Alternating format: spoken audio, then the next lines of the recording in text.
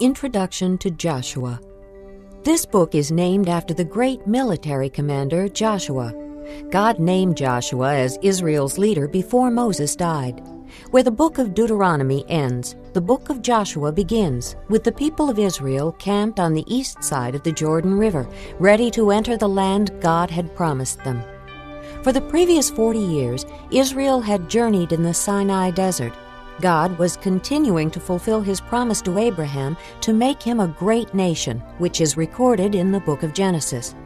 He was also judging the sins of the pagan peoples who lived in the region and rejected the one true God as Lord of all the earth. The book of Joshua is a story about God reclaiming a portion of the earth for himself and for his chosen people. With God's help, the people crossed the Jordan River and took possession of the land that was called Canaan. Toward the end of Joshua's life, he reminded the people of God's promises to them and encouraged them to keep loving and obeying God. Israel did remain faithful to God during Joshua's lifetime.